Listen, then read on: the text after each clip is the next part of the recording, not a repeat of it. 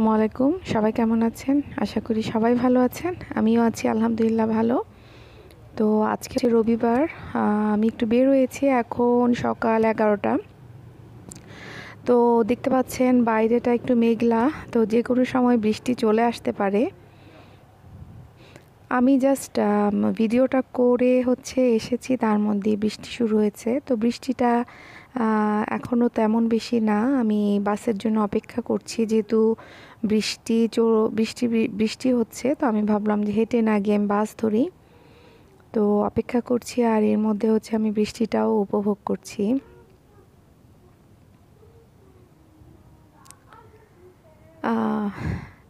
এর মধ্যে অনেক বৃষ্টি শুরু হয়ে গেছে, মানে একদম ঝুম বৃষ্টি যেটাকে বলে।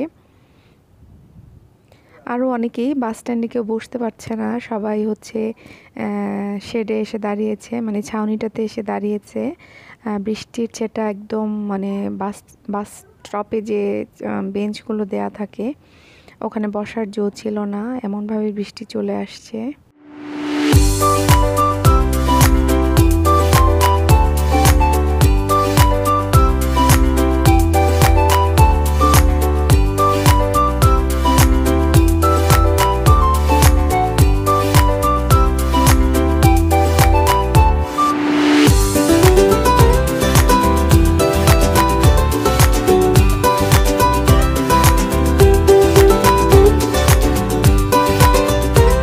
তো আমাদের বাস চলে আসছে কাছাকাছি, আর এত বৃষ্টি আসলে অনেকখানি, মানে বাসটা যেখানে দাঁড়ায় সেখান থেকে মানে মাথায় অনেকটাই ভিজে যাবে। দেখতেই পাচ্ছেন অনেক বৃষ্টি। তো আমি একটু কাঁচা বাজারে যাব। আমার হঠাৎ করে খুব মাছ খেতে ইচ্ছে করছে। মুরগি, তারপরে গরু টরু এগুলো খেতে ইচ্ছা করছে না, জানি না কেন। মাঝে মাঝে এমন হয় যে মাছের প্রতি খুব জাগে। তো চলে আসছি আমি কাঁচা বাজারে। কাঁচা বাজারের তিনটা মাছের দোকান থেকে 3 ধরনের মাছ নিলাম, যেখানে যেটা মনে হলো ভালো, তো সেখান থেকে সেটাই নিলাম।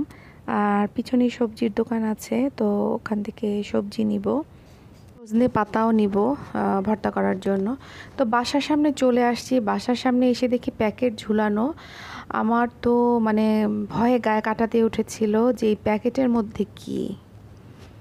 আমি খুবই ভয় পেয়েছিলাম। প্যাকেটটা আমি খুলে বাইরে রেখে আসছি। রেখে এসে আমি আবার বাইরে গিয়ে আমি দেখলাম যে পেপার দিয়ে মুড়ানো কিছু একটা। তো পেপার দিয়ে মুড়ানো দেখে আমার একটু সন্দেহ হলো যে মাছ হবে কি না। তো আমি দেখলাম যে একটা মাছ, কিন্তু তারপরেও আমার মনে সন্দেহ জাগছিল যে ঘটনা কি। তারপরে গেলাম, আমি বাসায় ঢুকলাম, মাছটা বাইরে রেখে আসলাম। আমার বাচ্চাদের জিজ্ঞেস করলাম কেউ আসছিল কিনা, ওরা বলল যে না। তা আমি বললাম যে বাইরে তাহলে এটা ঝুলানো কি। ওরা বললো আম্মু এটা ধরো না, তুমি এটা বাইরেই রেখে দাও, এটার মধ্যে কি আছে তুমি তো জানো না।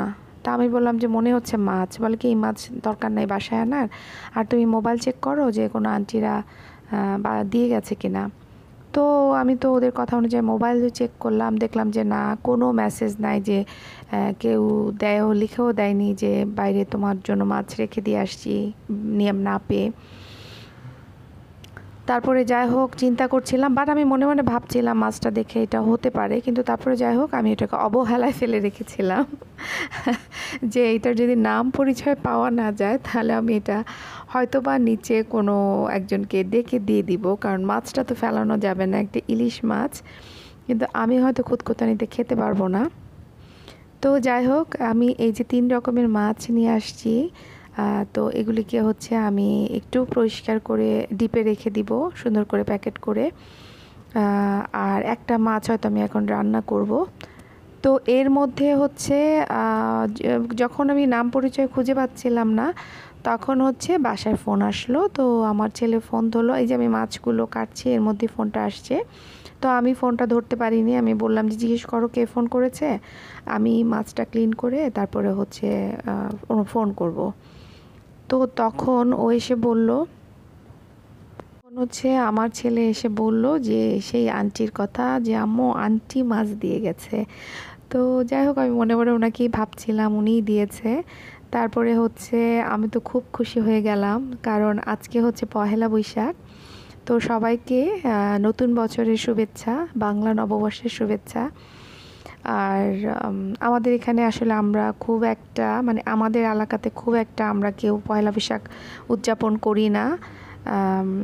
সেটার কিছু কারণ তো অবশ্যই আছে, তো সেই জন্য আমাদের এলাকায় করা হয় না। কিন্তু সিঙ্গাপুরে অনেক বড়োভাবে উদযাপিত হচ্ছে, বিভিন্ন পার্কে বাসায় অনেক সুন্দরভাবে উদযাপিত হচ্ছে পয়লা বৈশাখের প্রোগ্রাম। তো যাই হোক, যেটা বলছিলাম, পরে তো ওনাকে ফোন দিলাম, তখন উনি বলল যে দরজা নক করেছে। প্রথমে খুব রাগ হয়েছিল যে ওনার হাজব্যান্ড মানে ভাই অনেক কষ্ট করে মাছটা নিয়ে এসেছিল, দরজা নক করেছে, তারপরে কেউ দরজা খুলছে না। তো তখন উনি না পারতে মাছটা হচ্ছে ঝুলিয়ে রেখে চলে গেছে। তো উনি একটু রাগ নিয়ে গেছে যে এত কষ্ট করে গেলাম, দরজা খুলছে না। পরে আমি বললাম যে ভাবি আমি তো বাসায় ছিলাম না, আর বাচ্চারাও টের পায়নি যে কেউ আসছে, আর আমি এমনি ওদেরকে বলি যে কেউ দরজা নক করলে পরিচিত হলেও দরজা খুলো না, আর আমার খুব ভয় লাগে। তো সেই জন্য ওরাও দেখা যায় যে অনেক সময় কেউ দরজা নক করলেও ওরা ভয়ে দরজার কাছে যায় না। তো আমি নর্মালি বাচ্চাদেরকে বাসায় একা রেখে কোথাও যাই না, আমি ওদেরকে সাথে নিয়েই যাই। মাঝে মাঝে মাঝে মাঝে খুব দরকার পড়লে তো আর উপায় নাই। তো যাই হোক, আমার কাছে মনে হয় এটা হচ্ছে সেরা উপহার। আমি জানি না আপনারা আমার সাথে একমত কিনা। পহেলা বৈশাখের দিন ইলিশ উপহার পাওয়া, এটা আসলেই একটা অন্যরকম উপহার। তো আলহামদুলিল্লাহ, আল্লাহ ভাবিকে ভালো রাখুক সবসময়, আর এইভাবেই উনি আমাদেরকে চমকে দিক সেই কামনাই করি। তবে আমাদেরও উচিত এরকম চমকে দেওয়া। তো ইলিশ মাছটা আমি এখন কেটে নিচ্ছি। ইলিশ মাছটা একটু নরম, কারণ হচ্ছে ভাবি হয়তো মাছ রান্না করতে গিয়ে দেখলো যে ওনার 4টা ইলিশ, তো সেটা উনি বের করে রেখেছিল। এটা একটু নরম হয়ে গেছে, মানে ফ্রোজেন থাকলে কাটতে সুবিধা হতো। একটু নরম হয়ে যাওয়াতে মাছটা একটুখানি থেতলে যাচ্ছে। তো কোনো অসুবিধা নাই। ভাবি আবার ফোন দিয়ে বললো আজকে কিন্তু ভেজে খেয়ে ফেলবেন ফ্রেশ ফ্রেশ, আর যেহেতু আজকে পহেলা বৈশাখ, তো ওনাকে বললাম যে ঠিক আছে, অসুবিধা নাই, ইনশাল্লাহ খেয়ে নিব ভাজি করে। তো মাছটা এখন কেটে নিচ্ছি। তো এতগুলো তো খাওয়া যাবে না, আমার বাচ্চারা ইলিশ মাছ খায় না কাটার জন্য। তো আমি কিছু রেখে দিব, যেমন লেজ, মাথা আর লেজের উপরে ছোট্ট একটা টুকরো থাকে, ওইটা আমি আলাদাভাবে রাখবো, ওইটা একসময় ভর্তা করে খাবো। তো হলুদ লবণ মাখিয়ে রেখে দিচ্ছি, যাতে যখন করব তখন যেন আর আবার বের করে ধোয়া না লাগে। আর 2 টুকরা মাছ এমনি রেখে দিয়েছি, ওইটা হয়তো এক সময় বের করে ভাজি করে নিব। আর এদিকে আমি সজনে পাতার ভর্তাটা করেছি। সজনে পাতাটা আমি বিভিন্ন মানে ইউটিউবে সার্চ দিলাম সজনে পাতার ভর্তা, তো আমার মনের মতো কিছু পেলাম না। আমি যেভাবে নর্মালি ভর্তা বানাই, তো আমি সেভাবেই করেছি। আলহামদুলিল্লাহ অনেক মজা হয়েছে। তো এইটার রেসিপি ইনশাল্লাহ আমি আপনাদের সাথে শেয়ার করব। আর আমার বাসায় আজকে একদমই বৈশাখের কোনো আয়োজন নাই, বৈশাখের আয়োজন আমি করিও না। কারণ আমার কাছে মনে হয় যে এটাকে একদম খুব ঘটা করে পালন করার কিছু নাই। হ্যাঁ, নতুন বর্ষ ঠিক আছে, আমরা সবাই মিলে একটু ভালো মন্দ খাবো, বাট একদম ভর্তা খেতে হবে, ইলিশ খেতে হবে, সেরকম কিছু নাই। তো আমরা ভাত টাত খেয়ে বিকালে আমার ছেলের টিউশন, তো ছেলেকে টিউশনে নিয়ে গিয়েছে। এটা পুরাই আমার জন্য নতুন একটা প্লেস, খুঁজে বের করতে একটু কষ্ট হয়েছে, অনেকখানি হাঁটা লেগেছে। এটা একটা করিডোর, এটা একটা কমন বারান্দা। সিঙ্গাপুরে বেশিরভাগ বাসাতেই বারান্দা নাই, স্পেশালি গভর্নমেন্ট বাসাগুলিতে বারান্দা নাই। তো ওদের একটা কমন ব্যালকনি থাকে, যেটা আসলে প্রত্যেকটা ফ্ল্যাটের জন্যই বারান্দা আর কি, ব্যালকনি। তো আমি আছি এখন 8 তলার উপরে। তো সেখান থেকে আমার ভিউটা আমি ভিডিও করেছি। আর দেখতে পাচ্ছেন নারকেল গাছে অনেক নারকেল ধরে আছে। তো এই নারকেলগুলো এখানেই এটা সমাপ্তি হয়, কারো আর খাওয়া হয় না। অনেক সময় আছে যে যারা গাছ কাটতে আসেন পরিষ্কার করে, তখন ওরা এই নারকেলগুলো নিয়ে যায়, তখন ওরা হয়তো খায়। এছাড়া এই নারকেলগুলো এইভাবেই নষ্ট হয়। আর এই নারকেলগুলো কিন্তু খেতে খুব মজা। তারপরে সিঙ্গাপুরের যে গাছে গাছে আম ধরে থাকে, আমগুলোও কিন্তু অনেক মজা। তো আপনারা যারা আমার চ্যানেলটি সাবস্ক্রাইব করেছেন তাদেরকে অসংখ্য ধন্যবাদ, আর যারা এখনও করেননি তারা আমার চ্যানেলটি সাবস্ক্রাইব করবেন, আর পাশে থাকা বেল আইকনটি প্রেস করে নেবেন, যাতে আপনি আমার চ্যানেলের পাশেই থাকতে পারেন। আর অবশ্যই আপনারা আমাকে ফিডব্যাক জানাবেন যে আমার চ্যানেলে কোনো কিছু আরও আপডেটের দরকার আছে কি না।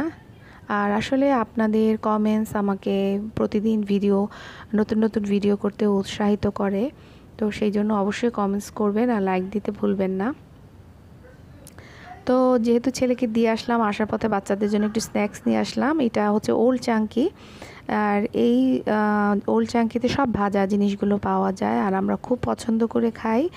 আর এগুলো হচ্ছে হালাল। আর প্রত্যেকটা শপিং মলেই সিঙ্গাপুরের ওল্ড চাঙ্কি থাকে।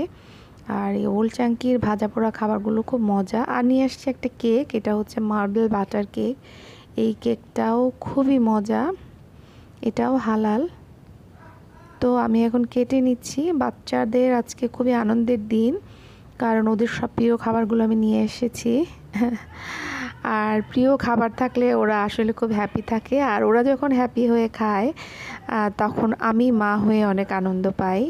সব মাই মনে হয় আসলে একই রকম। তো সবাই ভালো থাকবেন, আল্লাহ হাফেজ।